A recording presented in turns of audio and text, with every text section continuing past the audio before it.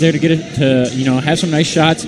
But I mean, we've talked about it. The thing that makes Cornell what they are, the drink the straw that stirs the drink is their defense. And we see it right there. They're getting in front of like 4 or 5 shots. They get in front of 3 passes on that rotation, and that's why Michigan State still has the goose egg on the scoreboard. Saliba has it at the point. 37 seconds remaining in the power play as Andreev is still in the box for hooking. Slap shot from Josh Nodler. Nodler, the freshman, gets his first goal as a collegiate athlete and his first goal as a Spartan, and they're able to get on the board the power play tally.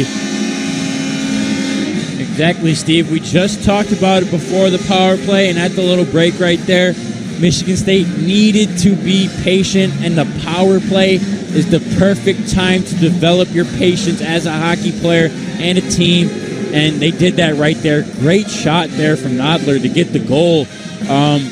But, it's a 2-minute power play. They wasted about a minute and a half before Nodler was able to net the puck.